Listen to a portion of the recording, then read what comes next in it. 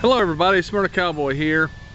I just thought of a inspiration, I guess you could say. It was JimNtexas that did this with his video camcorder. I have this old JVC VHC C camcorder lying around the house that I've hardly ever used, and it gave me a little inspiration for backwards mounting.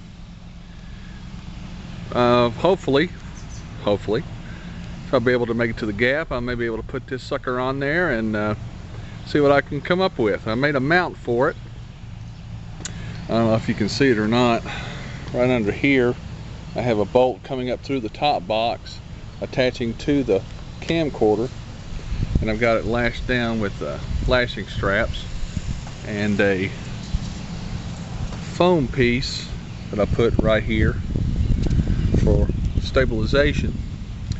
And we're gonna give it a shot to see how good a quality video it is. It doesn't have a external microphone jack, so the sound will be deleted off this because all you hear is wind noise.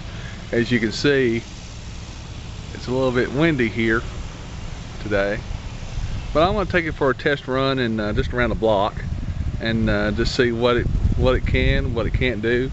And if it does, if I do happen to drop it or whatever, it's not going to be that much money lost. I think I got it 3, maybe 4 years ago. My daughter got it for me for Christmas, and it's just outdated right now. Everything's gone to digital and SD cards, memory sticks and everything. This is just an old VHS C compact video camcorder. So we're going to try it out here and just see what she'll do.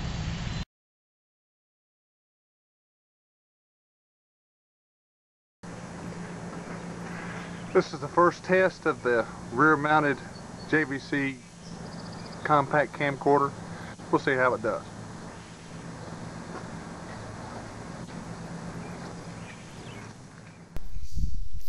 Okay, this is where I get on the bike and pull away from the house. You can see the image is shaky, even though I do have the image stabilizing on. And I hit a bump there, and it's getting all squirrely and stuff. I think the next test I'll try will be in standard mode, standard SP mode, standard play mode, and see if that does anything. But it's entirely too shaky, and if you hit a bump or something, then it just goes haywire. So sort of disappointed on this run, but the only way to test things out is to find out how it does. So we'll just go on with the test then.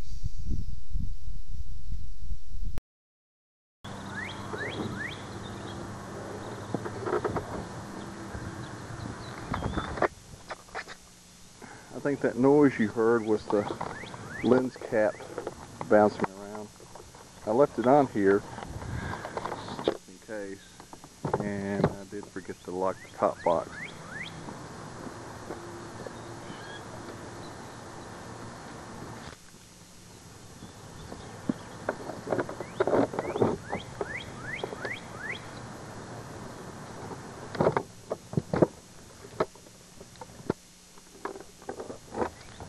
Now we'll see if that's more stable.